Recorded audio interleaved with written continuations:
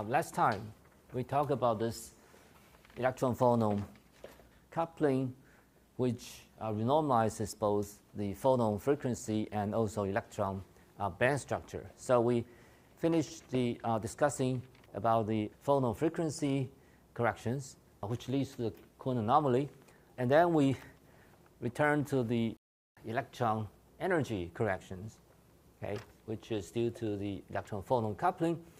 And in particular, we focus on zero temperature ground state properties where the Bose factor NQ vanishes.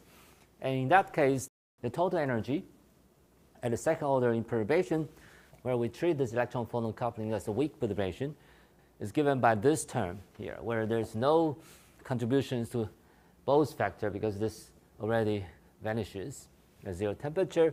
And we focus on this term, which will modify this electron band, because we know that this free electron band is simply just this quadratic band, right? So you know very well.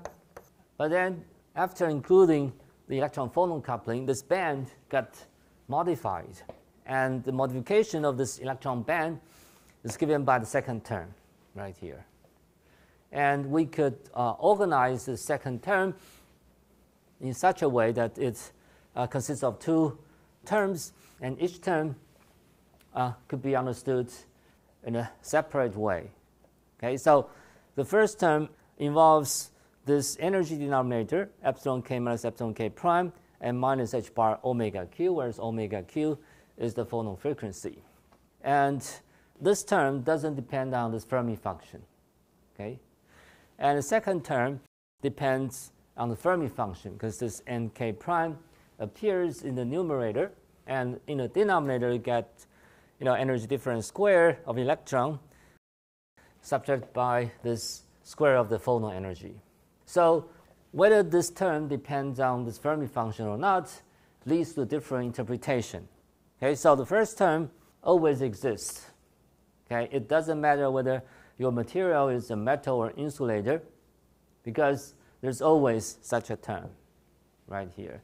But the second term exists only in metals, because you got a Fermi function, and the Fermi function tells you that this system is metallic, right?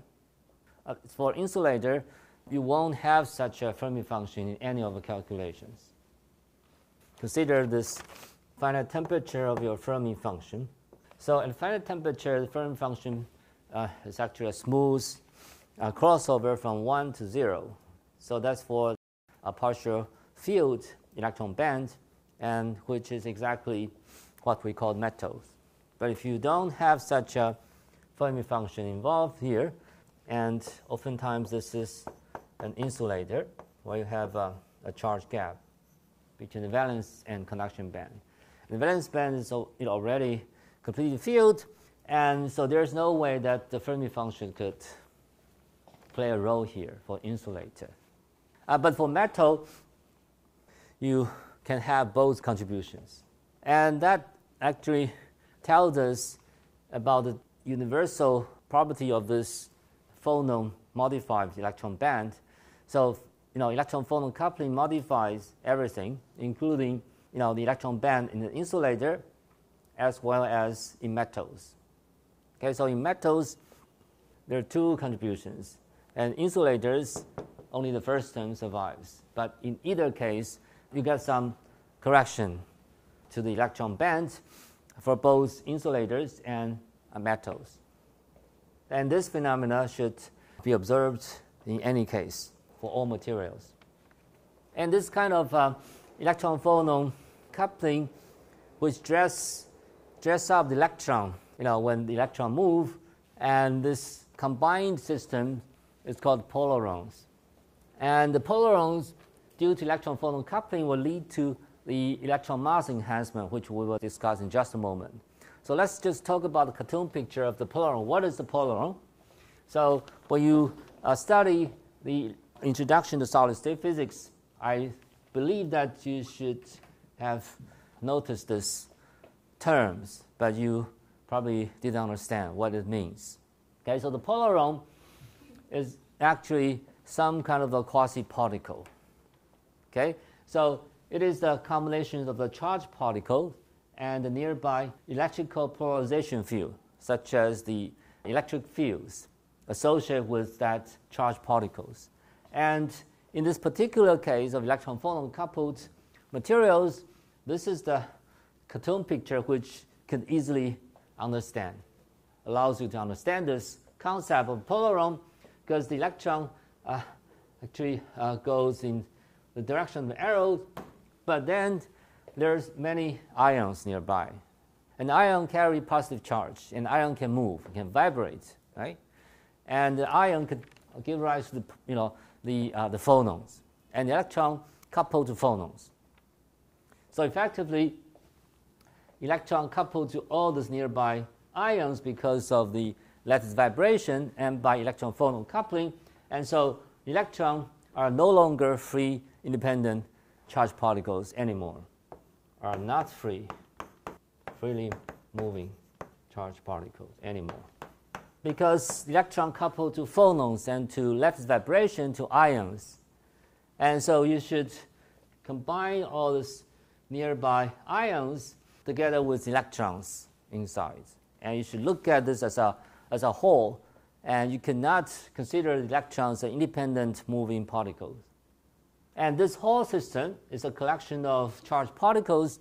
Inside this collection, you have electron in the middle, but then you have positive charged ions surrounding this electron, right? But of course, you have another electrons, somewhere here and there, and so on and so forth. But then all those electrons individually are actually surrounded by the nearby ions for each electron. So all electrons should be considered in these polaron pictures. But then where is the electrical polarization field? Of course, this electron carry negative charge, right?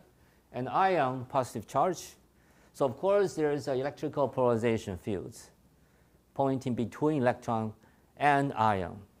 And because they are coupled together, so there should be some polarization field, which is electric field, say pointing along this direction of ion and electron positions. So there are many such polarization fields or electric fields in this cloud. Therefore, you can consider the whole thing as a collection of charged particles and the nearby polarization fields, and that's the meaning of this word polaron. The polaron is the quantized particle or quasi-particle, which is precisely this collection here, because this polar refers to this polarization field, and this last two letter round refers to the particle, because electron, right, phonon. Okay, so they all end with this O end. So this O end refers to some particle, and this particle is made of charged particle and electrical polarization fields. Okay, so if you look at this charge profile in real space of your material, and you will find that in the origin 0, 0 refers to the electron position, so you do not consider electron as just a negative charge particle, but you should also include all these positive charged ions and as a cloud here. Okay, so the total charged particles inside the cloud is, of course, positive, because there's just a single electron, but there are many positive charged ions. Okay, so if you look at this, electrical charge distributions nearby any of this electron, you'll see such oscillations or kind of fluctuations in real space, that this charge actually fluctuate between plus and plus, minus, so on and so forth. So, of course, just outside this cloud, there's some electrons, okay, because the positive charge ions actually moving inside the cloud, leaving behind the charged particles just outside the cloud, a negative sign. Okay, and then you have such oscillations for all the electrons. And this kind of collection of positive and negative charge particles with electric polarization is actually kind of a quasi-particle that we just realized in the electron-phonon coupled system. Okay, remember in the Hartree-Fock or electron-electron Coulomb interaction, we also have this electron dispersion which is modified by the electron-electron Coulomb interaction. Okay, and of course this is also example of quasi-particles, but then the quasi-particle in this Coulomb interacting electron gas refers to the fact that Coulomb interaction modify electron energy. But here we found another quasi-particles where the electron band is modified by electron-phonon coupling. And such a quasi-particle we call this Polaron. So when you read all this introductory or advanced solid-state textbooks, and you should understand by now what this means. And if you wish, you could consider another, say, very popular cartoon picture where a Santa Claus carrying a bag, and inside the bag there are many gifts for children, all right?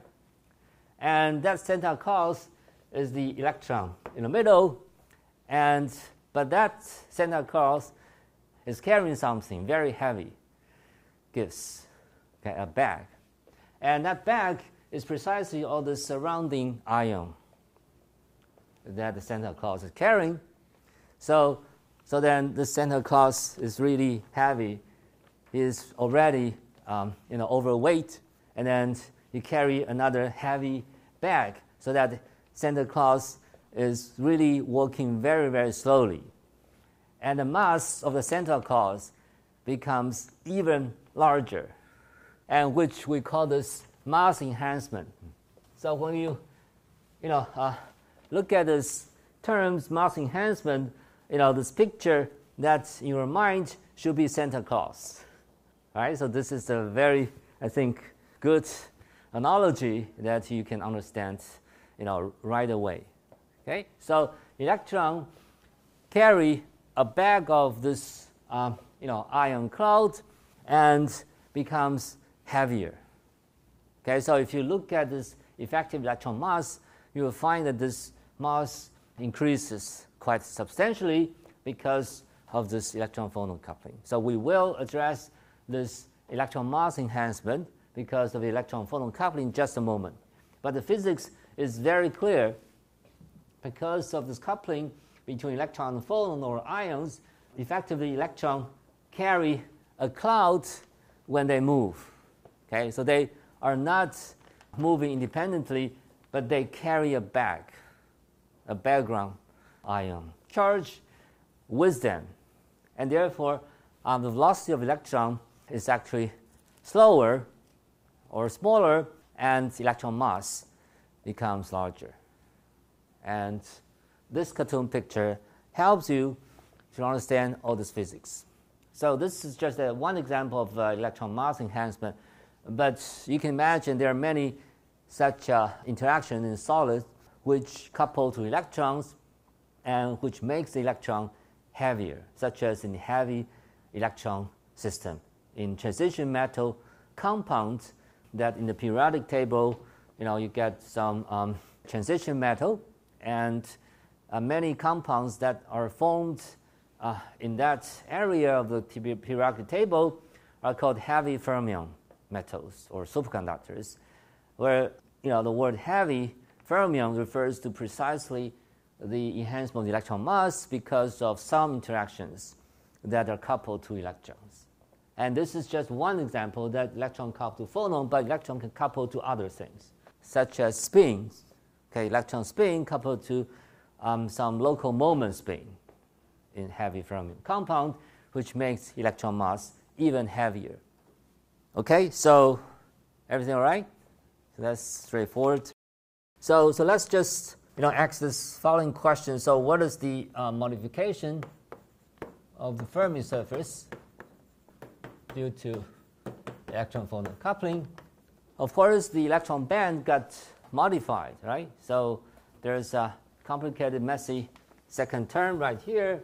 And of course, it is really complicated to calculate this term, but we could analyze the slope of that band, which means that the band structure got corrected, and it would affect the curvature of your free electron band. So the new electron band is no longer a parabola, right, a quadratic band, but it will include a singular kind of band structure. So let's just look at this second term, which is what we called this f function. So suppose we call this f function, which is the function of the free electron kinetic energy. So this complicated object is now called f, capital F. So let's look at the slope or curvature of this new electron dispersion, and we could calculate this velocity of electron. Okay, so electron velocity is nothing but the slope or derivative or the gradient in k space of the modified electron, right? So this is the, say, the free electron band. Suppose this is k squared, and the slope of this quadratic band is actually proportional to the velocity, right? So at the Fermi level, the slope refers to the Fermi velocity, which is the epsilon dk. Why is that? Because epsilon, remember, in the free electron band is quadratically dependent on this momentum, right? Or this wave vector k. So you know this velocity in quantum mechanics is actually, or the momentum, h bar k, right? And the velocity is h bar k divided by n, right? Okay. And if you take the derivative of epsilon with respect to k, you get something proportional to k linear. Okay, of course, this quantity will be proportional to the velocity of electron. Of course, there is some prefactor which we could clean up later. Okay, so the gradient of this new electron band function, epsilon k prime, is actually given by h bar times the electron velocity. So it is the vector, right? So let's just try to take the gradient of this epsilon prime.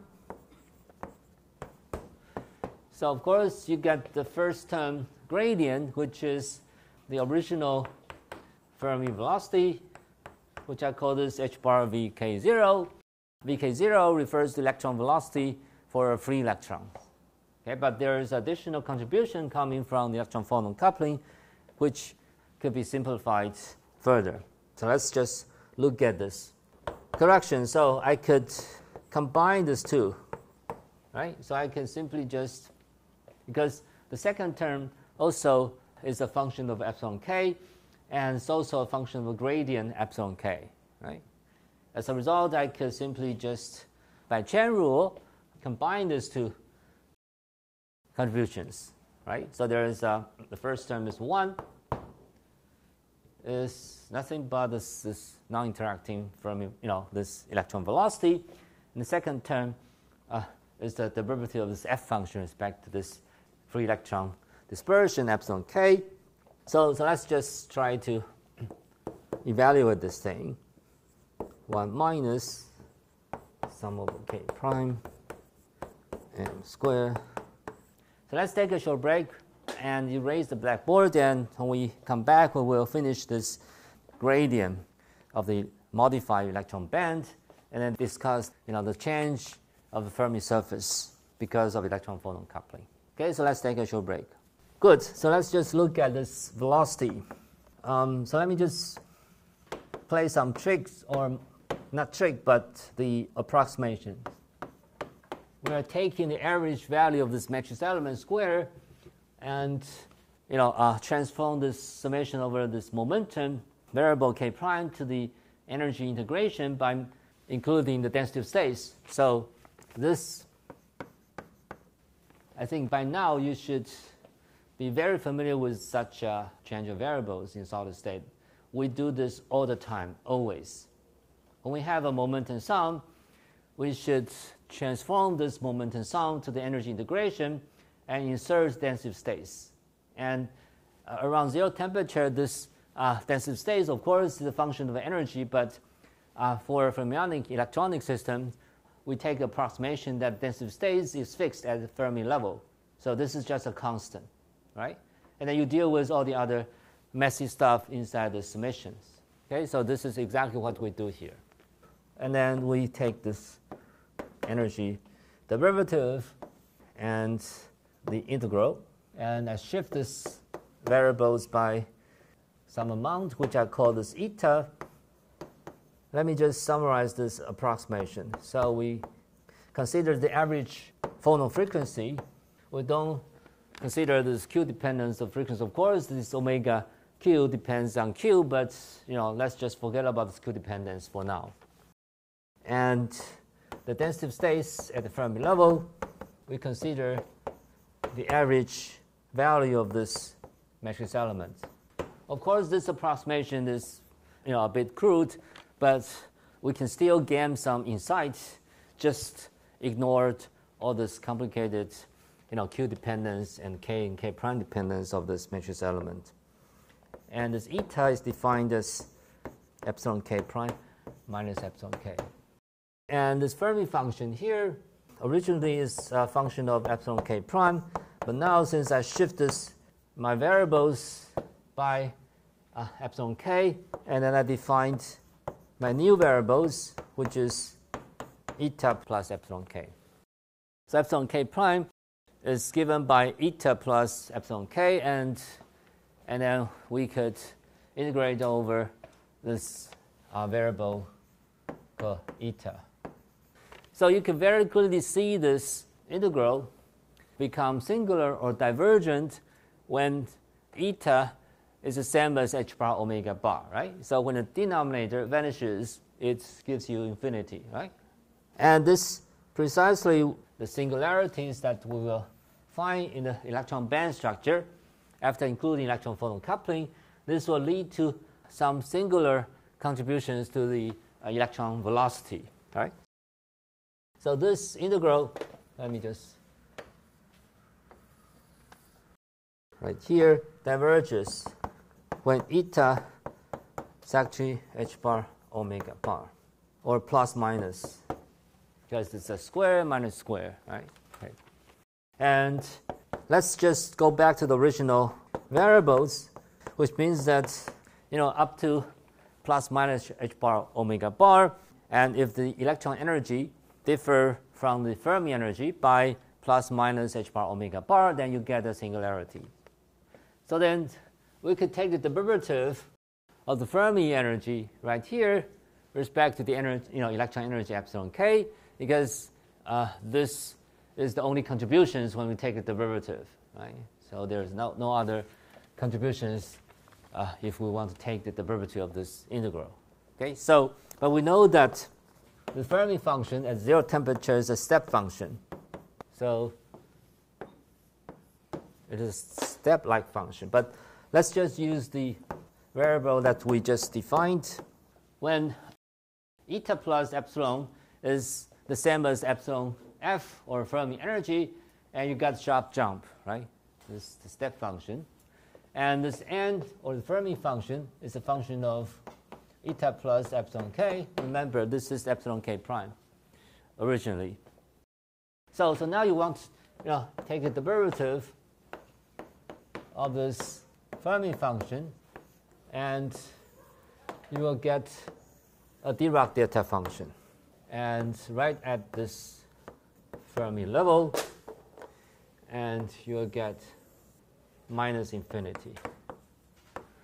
So because this is a sudden drop from 1 to 0 at zero temperature of the Fermi function, therefore you take the derivative of this Fermi function with respect to this energy, you get the minus infinity, right? Not the plus infinity, because this function actually drops from 1 to 0. And as a result, you'll see this minus infinity or minus Dirac delta function. eta plus epsilon k minus epsilon f. Good. And this Dirac delta function with minus sign would appear inside the integral over energy, the eta, and then we can easily integrate over that Dirac delta function. Remember,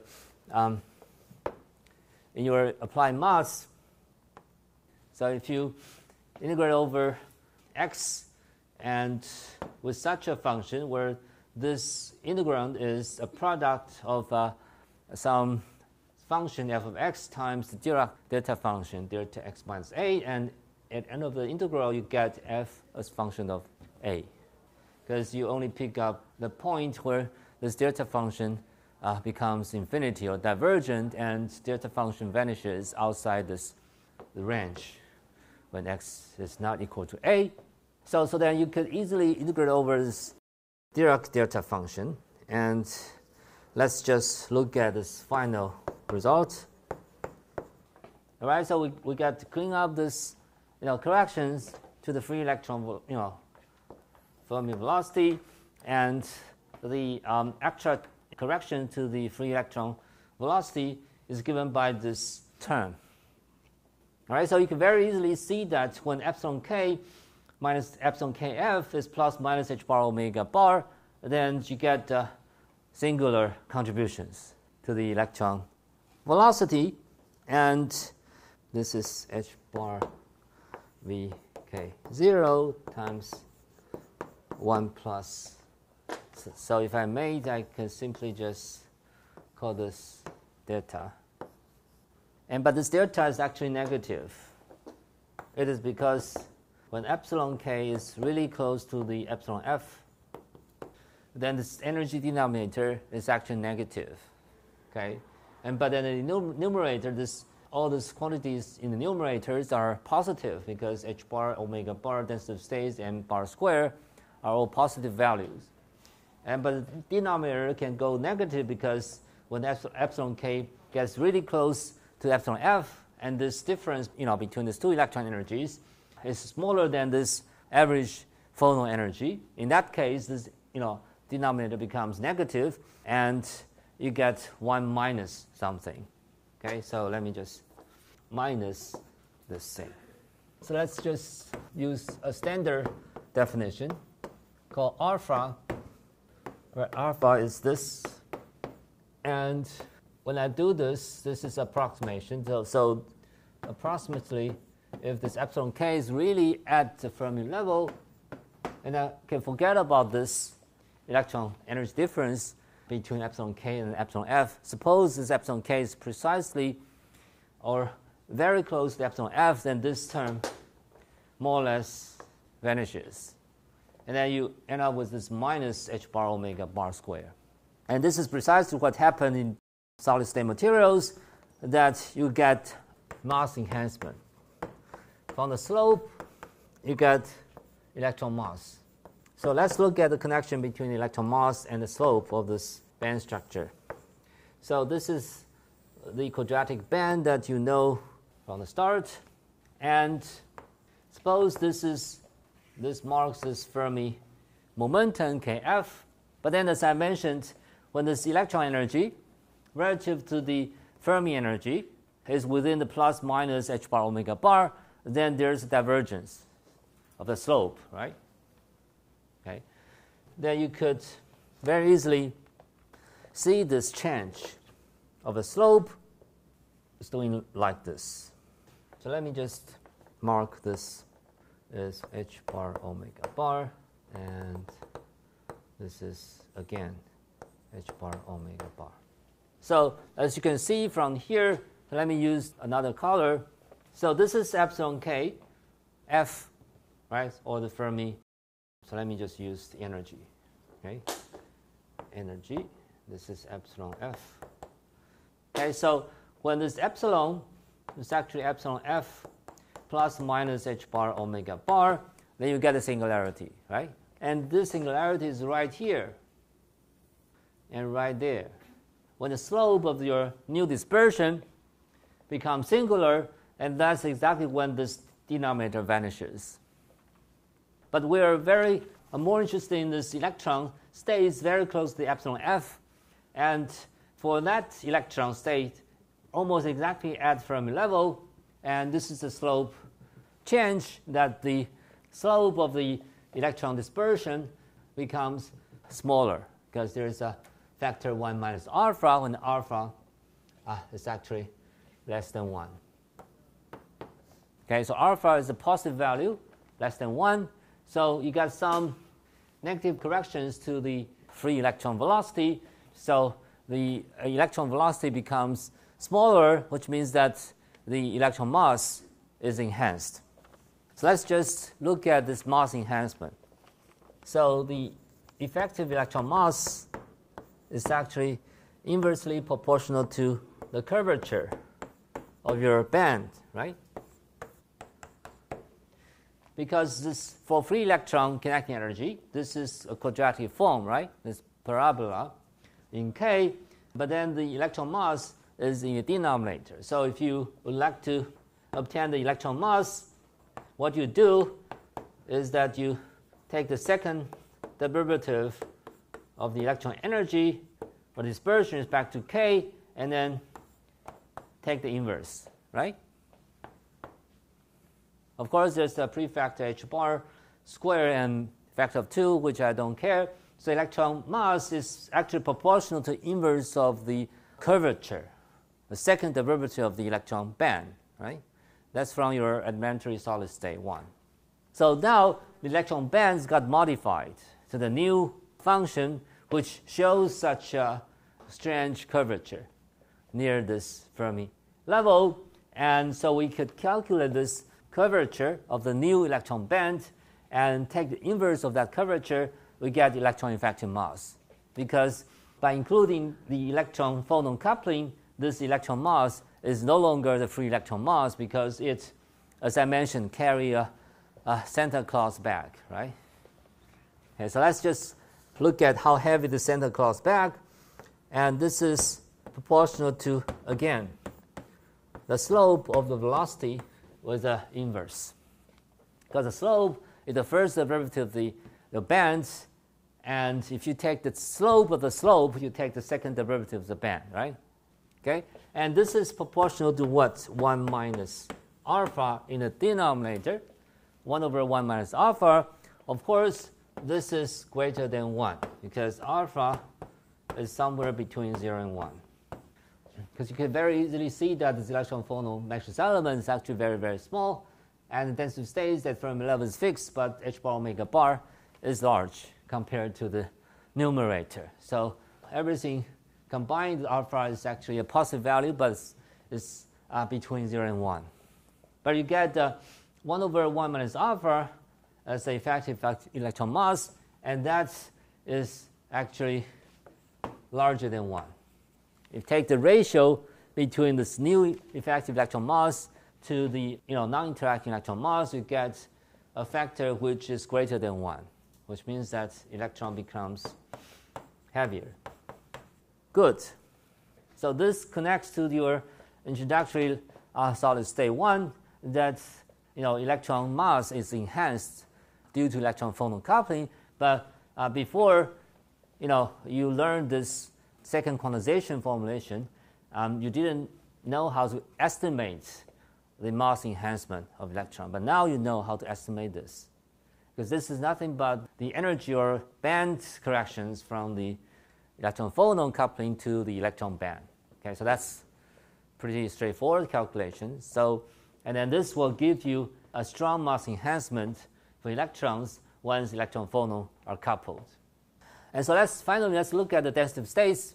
The density states of electrons in a new band could be calculated from this new band structure of electrons, because we know that the density states of electron is actually the number of states per unit energy, right?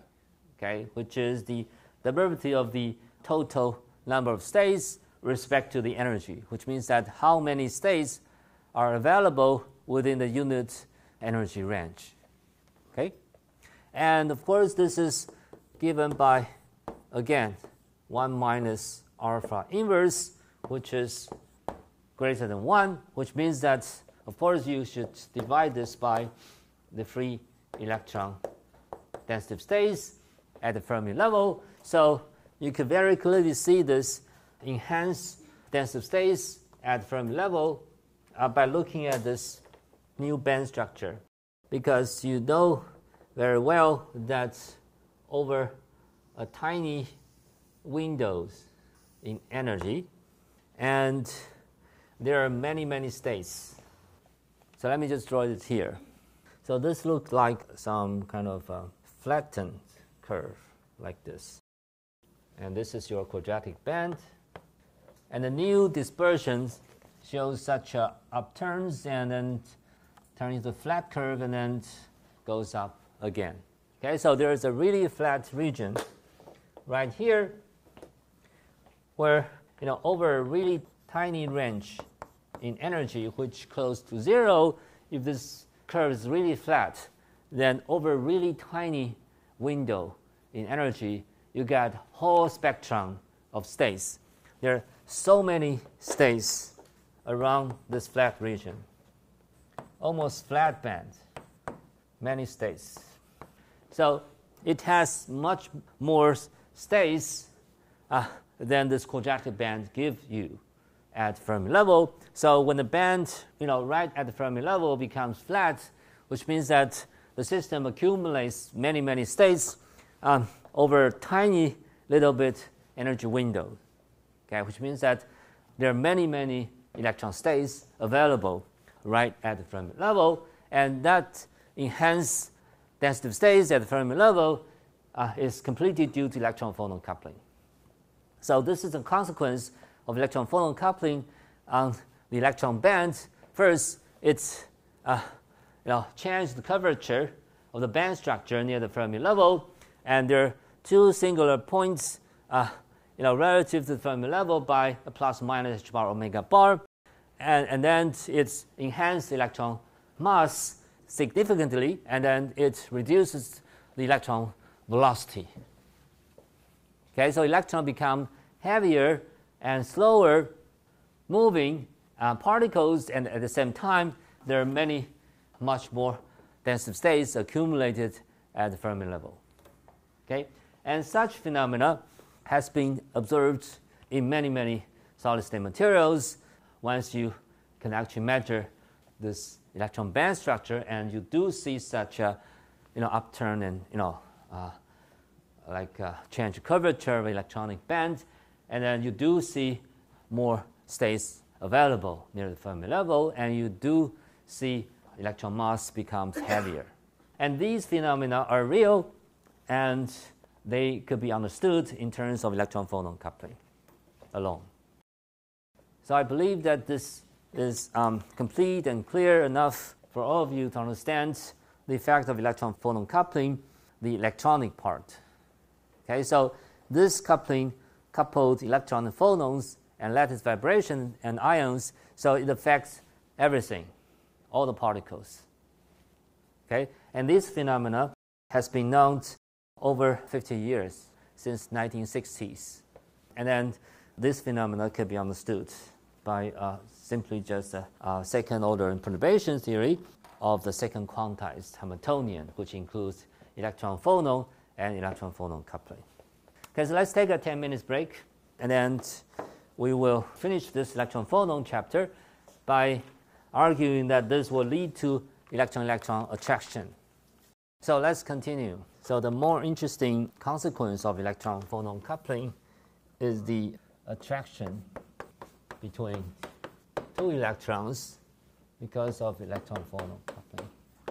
And this phenomena will lead to superconductivity in ordinary metals, called the BCS theory, superconductivity.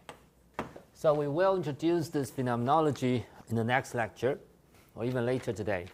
But let me just finish this electron-phonon chapter by arguing and also deriving this attraction between two electrons. So you may feel very strange. It's really weird that two electrons attract to each other. How come? So I think from your kindergarten age, or elementary school age, you know that charged particles of the same sign only repel to each other, right? Like two electrons must go against with each other, so they don't like each other, because they have the same charge. The Coulomb force is actually proportional to the product of the two charged particles, Z1 and Z2, divided by this distance between these two, right? So that's from your EMN, right? Classical electrodynamics. You know very well that Coulomb force give you repulsive interactions between two charged particles of the same sign, plus plus or minus minus. How can two electrons like to stick together, right? And then this is the very counterintuitive consequence of electron-photon coupling, that due to electron-photon coupling, two electrons may overcome this Coulomb repulsion, and they like to stick together with one another. Okay, so electron-photon coupling overcome the repulsive Coulomb interaction between two electrons and make them attractive to each other. Okay, so this is a very important conclusion that we will derive in just a moment. So how come? Let's look at this again, this electron-photon energy, this epsilon 2. Remember that epsilon 2 is this complicated sum. Let me just repeat this one more time. Okay, as I mentioned, there are two contributions. One term is proportional to the Bose factor NQ, photon occupation. Another is the electron occupation Fermi function. But everything should be multiplied by the Fermi functions outside of the bracket. Let's just analyze one of the terms, which is proportional to the product of two Fermi functions. Let's look at this term, because later you'll see that this term bears a striking similarity to the Hartree-Fock energy that we discussed already. So one advantage that we discussed Hartree-Fock is that we understand the Coulomb interactions between electrons in the simplest way. Okay, and then we could actually make analogy between this electron-electron interaction by electron-photon to the Hartree-Fock energy. Okay, so let's just look at this term, which we call this epsilon c. So roughly speaking, we could make it just the average of this product to occupation of electrons nk prime. At low temperatures, these two product and the product inside the bracket expression value give you roughly the same value. So let's just look at this form, and you could make this term very much similar to the Hartree-Fock energy. Okay, so let's just transform this term. Let's make the square in the denominator, and I insert this minus sign inside this product of the two Fermi functions. Okay, and then we could make further approximations. We know that in the, not approximation, but the from the symmetry considerations, this term that I circled here is actually anti-symmetric when we sum over both k and k prime. So let me just, because we need to sum over both k and k prime. When we sum over this term, I could exchange this k and k prime as I like. But when I exchange this term in the denominator, you don't change anything because this is a square of this epsilon k minus epsilon k prime. But in the numerator, you change the sign. But when you sum over both k and k prime, you got minus of this. It's actually minus. So if I interchange, definition of k and k prime, I got a minus sign, right? And therefore, this vanishes simply by the symmetry considerations. Okay, so I can forget about this first term because the first term, when I sum over k and k prime, gives us the anti-symmetric properties, so then it vanishes. And so the resulting term is just the second term, where you have photon energy in the numerator. So let's look at this. N times this minus nk prime average. So let's look at this Hartree-Fock energy. Of course, we know that Hartree-Fock energy is not accurate, even wrong, but the mathematical structures of the Hartree-Fock energy describes the electron-Coulomb interactions, okay, which is repulsive. By comparing the mathematical structures of the Hartree-Fock energy and the energy of electrons due to electron-phonon coupling, and you could very clearly see the correspondence between these two. So let's just review this Hartree-Fock energy. It's again the summation over k and k prime, but inside the summation you have a repulsive Coulomb interactions, right? Multiplied by the second order minus sign of this nk broad average. Okay, so this is called exchange energy. This is called exchange energy. Remember that. And this minus sign is really important because this tells you this, this sign is correct because this comes from the second order perturbation. And this Hartree-Fock energy tells you the energy that comes from the electron-electron interactions to the electron energy acquires such a correction, exchange energy. So this exchange energy, remember, tells you the energy of electron-electron interactions within the Hartree-Fock. Remember, this is the energy of such processes. K prime and K and K and K prime. And this is photon, right? And we don't care about the Hartree energy. This is the energy due to Mr. Fock, so we call it the Fock energy, exchange energy. And if you look at this mathematical structure of the Fock energy and this electron-phonon generated correction to electron energy, and they bear striking similarities. Okay? Why? Because if you compare this term and that term,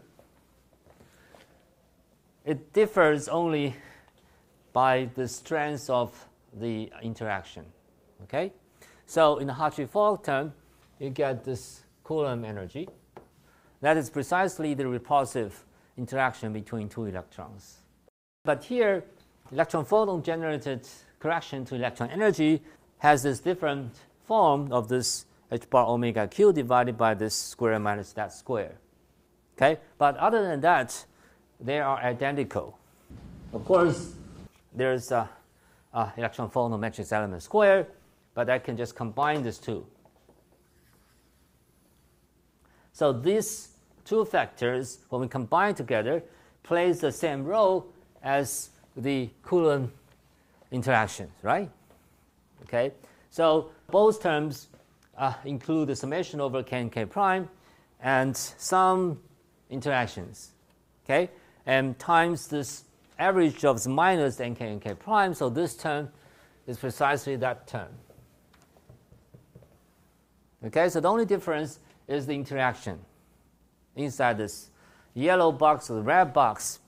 And we could very clearly identify that the red box here plays the same role as the effective electron-electron interaction. Okay? So, which means that the red box square times is actually equivalent to something like electron-electron Coulomb interaction. But not the same. Of course, they are not the same. But it tells us that electron-phonon coupling after second-order perturbation theory could actually lead to some effective electron-electron interactions. Just like the electron-electron Coulomb interactions that we studied within the Hartree-Fock theory. Understand? This is the one-to-one correspondence between effective electron-electron interactions in the electron-phonon system and the Hartree-Fock energy from electron-electron Coulomb interaction. So we make an analogy between these two kinds of interactions between two electrons. And as a result, you could use the cartoon picture, such as this kind of a electron-electron Coulomb scattering diagram, but then due to electron-phonon coupling. So we know that this energy correction that we calculated is from the second order perturbation, and this is precisely the diagram corresponding to the second order in perturbation theory, where we actually copy electron phonon coupling vortex twice, right? So this is a copy of the same electron phonon coupling in the second order perturbation theory twice, and then you connect this phonon, so-called propagator, and therefore you have such a diagram, and this diagram exactly gives you this kind of energy corrections. But the interpretation of such a diagram is the electron-electron interaction from electron-phonon coupling. So we should correctly interpret this diagram as electron-electron effective interaction via electron-phonon coupling, which is exactly the same interpretation that we did in the Hartree-Fock chapter, right? Where this energy of the exchange term, of Mr. Fock term, comes from electron Coulomb interactions, and this is the diagram which leads to such a electron Coulomb repulsive energy, which we call this exchange energy. So the mathematical form between these two are exactly the same, and therefore we could find a correct way to interpret the effective electron-electron interactions mediated by electron phonon, and you could identify that the something inside the red box should be the effective electron-electron interaction due to electron phonon. Okay, so and let's look at whether this effective electron-electron interaction is repulsive or attractive. Just look at the sign, whether this is a plus sign or minus sign, because remember, we need to absorb this minus sign inside this Fermi product here, and this Coulomb interaction is positive for sure, because this is the repulsive interaction between two electrons by Coulomb, right? So the sign of this term tells you that this is repulsive. As a result, because we have such an identification between these two sorts of the electron-electron interactions, and therefore the sign, the positive and negative sign of this term determines whether this is repulsive or attractive. Agree?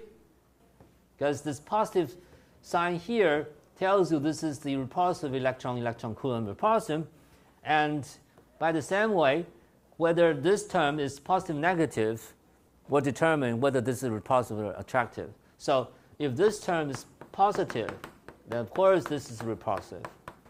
If this term can be negative, of course this is attractive. All right? Okay, so this is a very important argument here.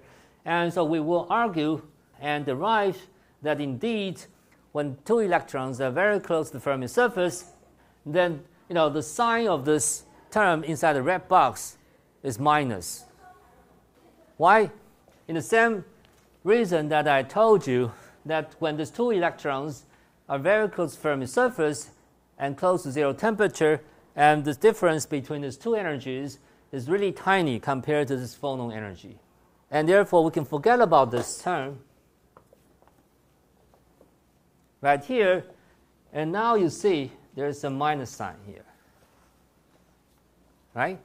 And this clearly tells you that this term gives you a negative sign, which means that the two electrons are really attractive to each other. So this is the mathematical reasoning, and very rigorous reasoning from the mathematical structure of the second order energies due to electron-electron and also electron-phonon. By comparing this form, you argue and derive that this must be attraction.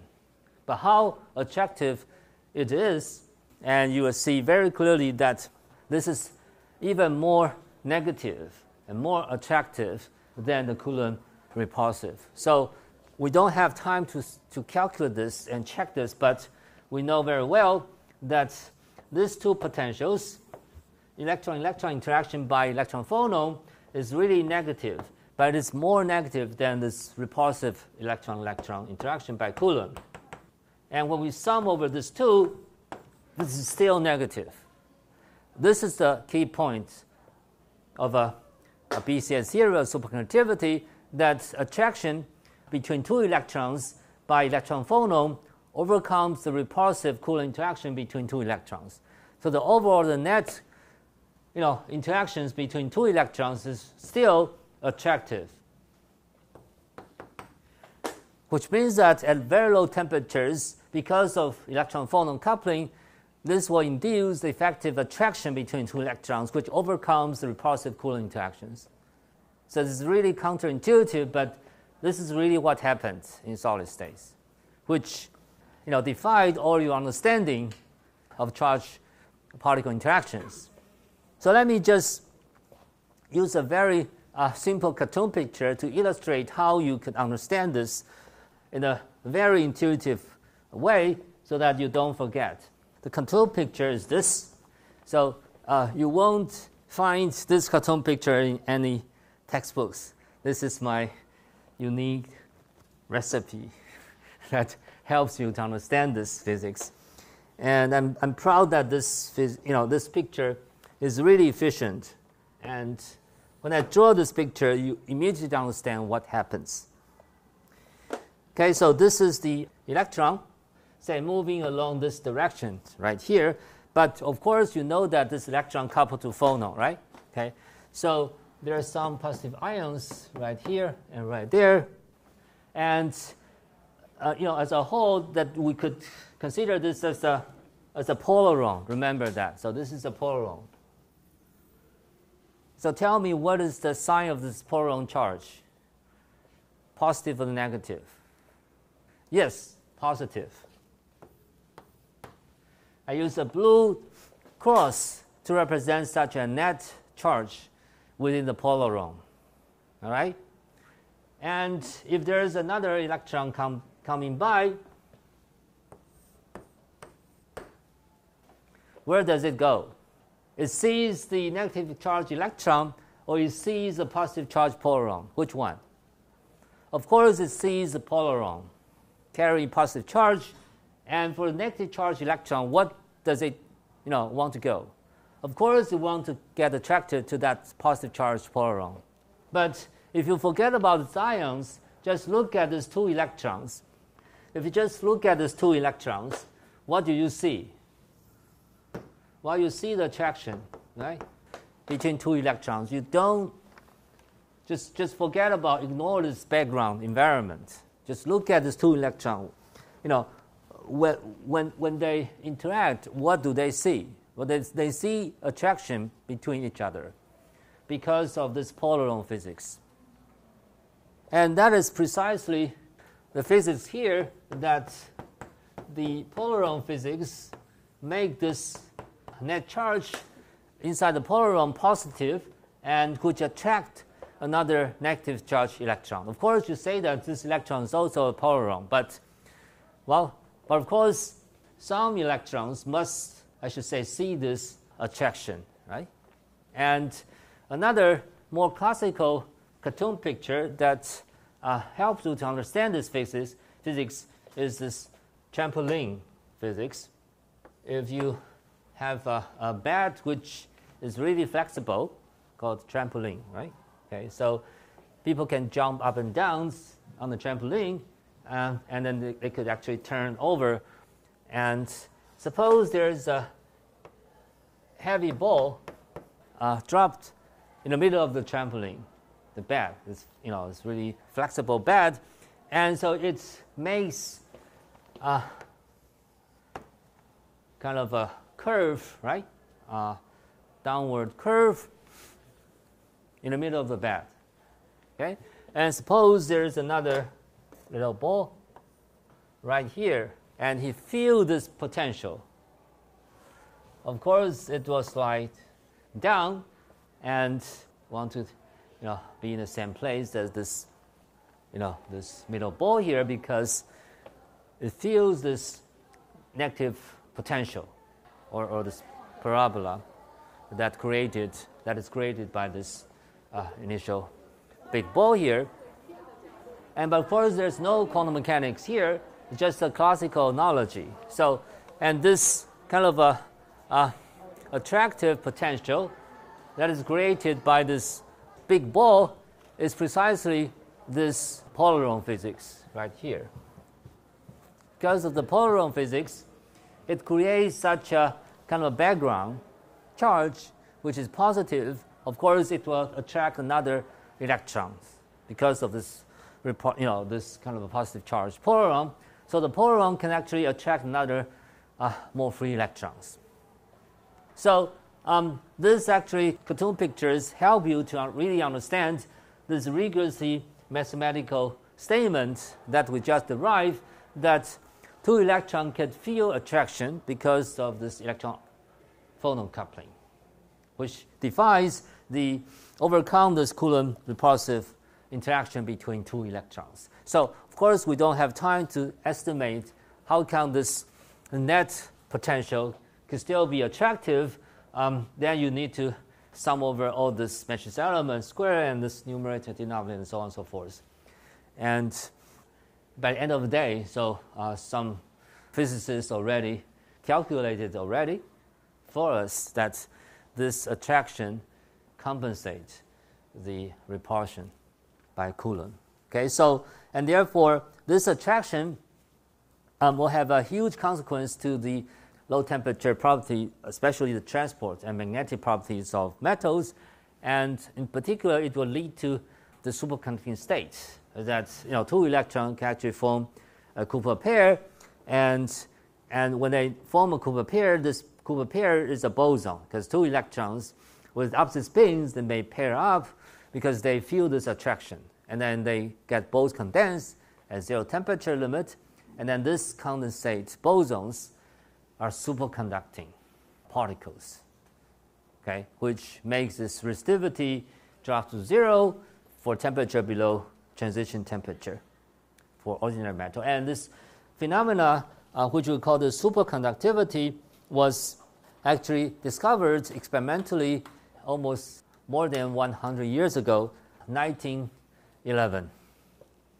Okay, just 1 year before the ROC was established. So then this is the end of the electron phonon chapter, and please read the corresponding chapters in our references, and we will continue next Monday talking about this phenomenology of superconductors in ordinary metals. And then when we finish this BCS theory, we'll come back to this magnetic and magnon and spin wave analysis of magnetic materials. And then we end our semester's course. I hope you enjoy this course and study hard, and you'll learn a great deal of physics. Okay, I'll see you on next Monday.